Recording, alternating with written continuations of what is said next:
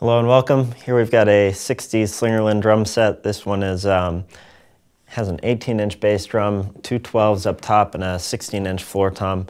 It's a nice, just natural maple finish. A little bit in used player grade condition, but great sounding set. So it's got coated G2s on the batters, clear G1s on the resonant side, and then our snare drum here is a Ludwig LM400, which is just good tried and true drum.